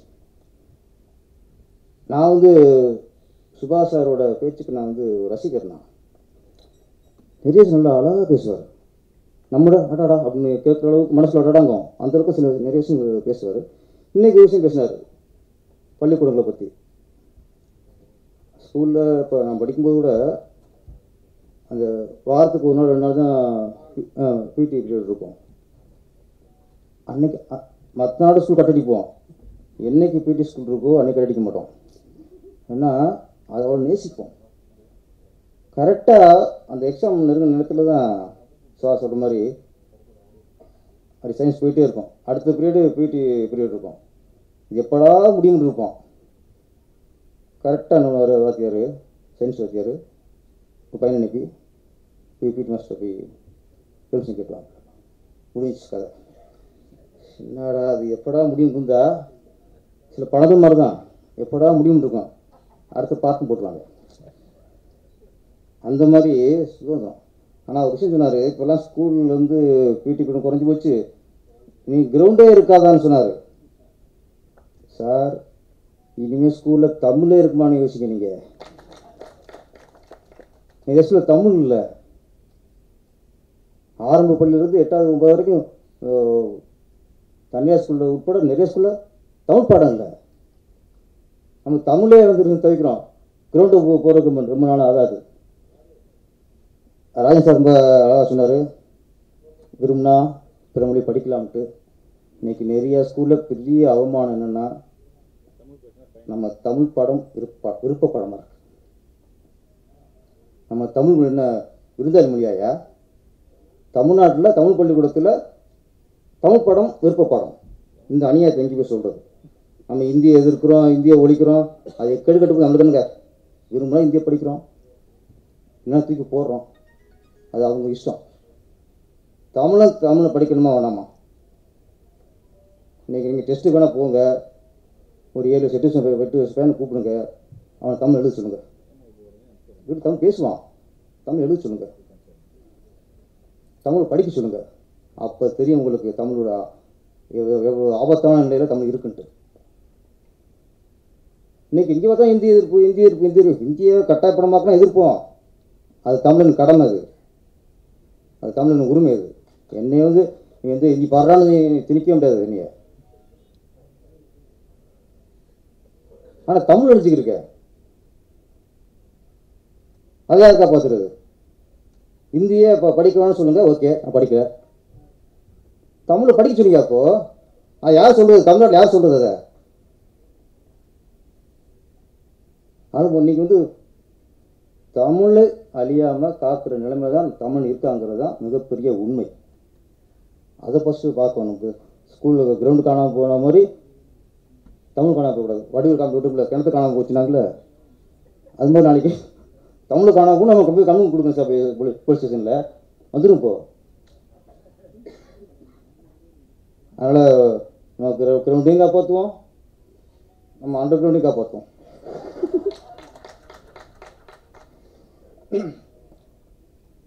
அப்புறம் இன்றைக்கி சிறந்த பேச்சு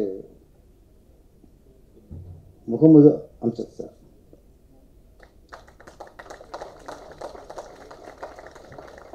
நிறைய விஷயங்கள் நல்லா தெரியும். ஒரு கால்பந்து விளையாட்டோட சிறப்பை அவ்வளோ அழகாக சொன்னார், வாழ்க்கையோட ஒப்பிட்டு சொன்னார். ஆனால் அது ஒரு ஆபத்து இருந்துச்சு. கால்பந்து விளையாட்டு விவேகானந்தர் பாராட்டினாருன்னு சொல்லிட்டார். அவர் ஒரு ஆன்மீகவாதி. இதனால கால்பந்து விளையாட்டு தடை வந்துருமோன்னு பயமாக இருக்கு எனக்கு. யாரும் சிந்த பரவாயில்ல, விவேகானந்தர் சொல்லும்போது நீ ஒரு ஆன்மீக விளையாட்டு நல்லா இருக்குன்னு சொன்னால் போட்டு தடைய அது கொஞ்சம் யோசிக்க வேண்டியிருக்கு. சும்மாவே நம்மளை சொல்கிறேன். இப்போல்லாம் ஒரு தேசப்பட்டோட தெய்வ பக்தியோட சொன்னாலே சங்கின்றாங்க. நம்மளை நாட்டை நேசி சங்கி, சாமி கும்பிடு சங்கி, பிரதமர் பாராட்டுனா அவன் சங்கி, ஒன்றிய அரசு சொல்ல மாட்டேன், மத்திய அரசு சொல்லுவேன் சங்கி. என்னையே படிச்சுருவேன். எப்படி தான் இந்த பற்ற காட்டுறது? இதில் வேண்டா ஐயா உட்கார வச்சிட்டாங்க என்னைய பக்கத்தில். நெஸ்ட் எடுத்து போட்டுருப்பாங்க. பேரரசு முழு சங்கியாக மாறி விட்டார். இப்போல்லாம் சங்கி சொல்ல பெருமைப்படணும். ஏன்னா நம்ம உண்மையாக இருக்குன்னு அர்த்தம், நாட்டை நேசிக்கணும்னு அர்த்தம், தெய்வத்தை நேசிக்கணும்னு அர்த்தம். அதனால் அந்த கதையை விட்டுரும். அப்படியே கால்பந்து விளையாட்டு தான் இந்தியாவிலே சிறந்த விளையாட்டு. அதுதான் 2 டீமுக்கும் ஈக்குவல் பவர் உள்ள விளையாட்டு. அதுதான் சுறுசுறுப்பான விளையாட்டு. இந்தியாவின் சிறப்பு கால்பந்து விளையாட்டு. ஆனால் என்ன செய்யாது, கொஞ்ச காலத்தில் கிரிக்கெட்டு தான் பெருசாக்கிட்டாங்க.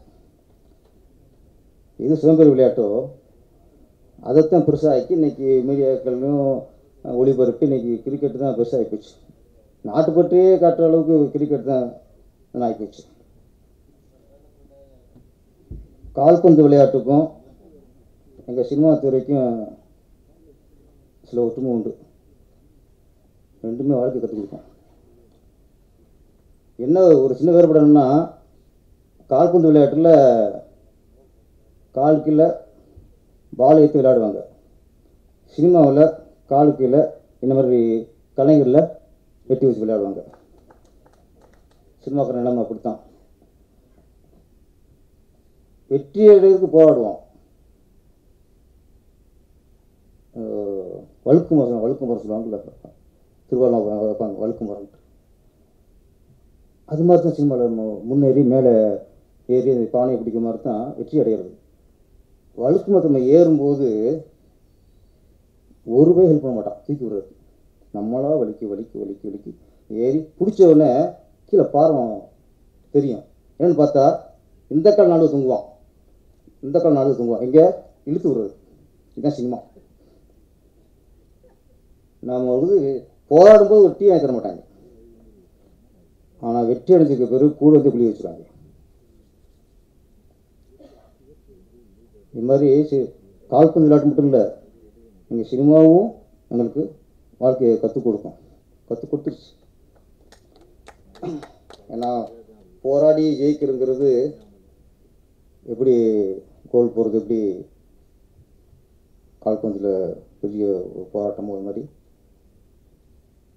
சினிமாவும் ஜெயிக்கிறதுல எங்கள் வெற்றியை பறிச்சுடுவாங்க. சின்னத்தில் இங்கே பந்தத்தையும் பறிப்பாங்க, எங்கள் வெற்றியை பறிச்சு தூக்கி போட்டுருவாங்க. அந்த மாதிரி சினிமா வந்து ஒரு போராட்டம் ஜெயிக்கணும். போலாமா ஊர்வலம் ஒரு ஒரு ஒரு சின்ன படமும் சொல்ல முடியாது. பெரிய படத்துக்கு தான் இப்போ வந்து உழைப்பு கொஞ்சம் கம்மியாக இருக்குது. சின்ன படத்துக்கு தான் உழைப்பு ஜாஸ்தி. சின்ன படம் தான் உணர்வுபூர்வமாக உழைப்பு கொட்டி உழைக்கிற இடம் சின்ன படங்கள் தான். பெரிய படம்லாம் வசதியாக வாழ்ந்துட்டு வசதியாக வந்துட்டு போயிடுவாங்களே. இன்றைக்கி பெரிய இடத்துக்குலாம் பெரிய படம் ஷூட்டிங்லாம் போனால் ராஜேஷ் சார் பார்த்துருப்பார். அது ஒரு அடுத்த இதுக்கு என்ன, இப்போ அந்த கன்னி வெடி இருக்கான், கால் மிதிச்சு எடுத்தாலே வெடிச்சிடும். கால் மிதிச்சிடம்லாம் வெடிக்கும் கன்னி வெடி. அது மாதிரி ராஜேஷ் சார் வந்து டிசைன் எடுக்க வந்தாலே கன்னி வெடி வைக்கிற மாதிரி தான், வந்து போல கன்னி வெடி வெடிச்சிடும். பெரிய படங்கள்லாம் போய் பார்த்து ஷூட்டிங் போனால் சார், கோயம்பேடு பஸ் ஸ்டாண்டு மாதிரி கேரவன் 20-30 கேரவன் எதுக்குன்னே தெரியல. அவரோட ஷூட்டிங் போய்ட்டு ரொம்ப வலிச்சிருச்சு. ஒரு bus stand, Koyambedu bus stand மாதிரி இருக்கு எவ்வளோ கேரவன். பெரிய படங்களில் முதல்ல பிரபுஜித்துக்கு நன்றி சொல்லிக்கிறேன். ஏன்னா உங்களால் நிறைய சின்ன சின்ன டெக்னீஷியன் உங்களுக்கு இன்றைக்கி இதில் வாழ்ந்துருப்பாங்க, ஊதியம் பெற்றிருப்பாங்க, வாழ்வாதாரம் வந்து தூக்கி வச்சுருக்கீங்க. எதுக்கு ஏன் சொல்கிறேன்னா, பெரிய படங்கள் போனாலே அங்கே பெரிய கேமரா நம்பர் 1 கேமரா பெரிய கேமரா ஒன்று போடுவாங்க. அவங்க கீழே உள்ள அசிஸ்டண்ட் எல்லாமே 2 வருஷத்தில் லட்சம் சம்பாதிச்சிருப்பாங்க. பெரிய மேக்கப் மேன் பெரிய ஆள் தான், காஸ்டியூமர் பெரிய ஆள் தான். அது மாதிரி லைட் அந்த ஒரு லைட் பாய் கூட அவங்கள செல் பண்ணி ஆள் கூப்பிடுவாங்க ஒரு யூனிட் வந்து. எல்லாமே மியூசிக் பெரிய ஆள் தான். பெரிய படங்களில் பெரியவர் நடிக்கிற படங்களில் எல்லா டெக்னீஷியனும் ஏற்கனவே நல்லா சம்பாதிச்சு செட்டில் ஆனவங்க தான் அதில் வாழ்வாங்க. இந்த மாதிரி சின்ன படங்களில் தான் கஷ்டப்பட்ட டெக்னீஷியன் வாழ்வாங்க. அதனால் இந்த தமிழ் திரைகளை பொறுத்த வரைக்கும் நான் ரொம்ப வணங்குறது மதிக்கிறது யாருன்னா, இந்த மாதிரி சின்ன படம் எடுக்கிற ப்ரொடியூசர் தான். இவங்க மாதிரி ப்ரொடியூசரை வந்து படம் எடுக்கலைன்னா நிறைய பேர் சினிமாவில் இருக்கிற நிறைய கஷ்டப்படுற டெக்னீஷியன்கள் அவங்க வாழ்க்கை வேறு கேள்விக்குறியாக இருக்குது சார். பிரபுஜித்துக்கு முதல் வெற்றி நிறைய சிறிய டெக்னீஷியனில் வாழ வச்சிங்க சார், சோறு போட்டிங்க சார். அந்த புண்ணியம் தான் சார் முதல் வெற்றி. அதுக்கடுத்து படம் ரிலீஸ் ஆகிறது 2வது வெற்றி, 3வது வெற்றி படம் ஹிட்டு, 4வது வெற்றி நாங்களும் சம்பாதிச்சுன்னு காசும் லாபம் பார்க்குறது. ராஜன் சார் தானே 4 வெற்றி இருக்குது. ரிலீஸ் ஆகிறது வெற்றி, படம் வெற்றி அடைகிறது 2வது வெற்றி, வசூல் வர்றது 3வது வெற்றி. அதான் நிலமணிக்கு. அது அது வெற்றி இல்லை, அது துரோகம்.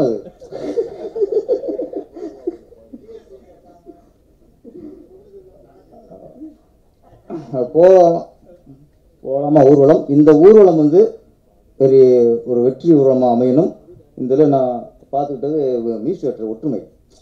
ஒரு பின்னணி அமைச்சிருக்காரு, ஒருத்தர் சாங் பண்ணியிருக்காரு. ஏற்கனவே மாறி மாறி பாட்டுனாங்க, அது சுபாஷ் சார் குறிப்பிட்டாரு. ஓகே, சாலை கொடுக்கும்போது எங்கள்கிட்ட ஒரே சாலை போடுங்க நாங்கள்.